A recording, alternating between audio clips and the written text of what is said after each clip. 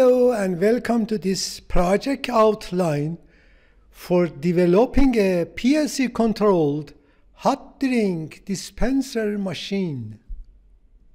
Design and implement a PLC program to control a drink dispensing machine to provide hot drinks based on the following conditions. The user chooses a drink by pressing one of these buttons. Input 0, coffee. Input 1, coffee plus cream. Input 2, tea. Input 3, tea plus cream. Input 4, add sugar. Hot water check. If the temperature is greater or equal to 80 degrees of Celsius, I6 is set to 1. If the water is not hot, I6 is set to 0. The warning light O8 blinks until the water heats up. Cup check. A cup is dropped by turning on O0 for 5 seconds. After 3 seconds, the system checks if the cup is in place or I5 is set to 1. If no cup is detected, I5 is set to 0. The fault light O7 blinks continuously and the system halts until restarted. Once the water is hot and a cup is ready, the system dispenses the selected ingredients, coffee, cream, tea, or sugar, by activating the matching output O2 to O6 for 3 seconds each. Completion. After the drink is ready, the process complete light O9 turns on and it remains on until the next customer makes a new selection. Now let's go through the pre-written ladder relay control program for the project and see how it meets the project's requirements.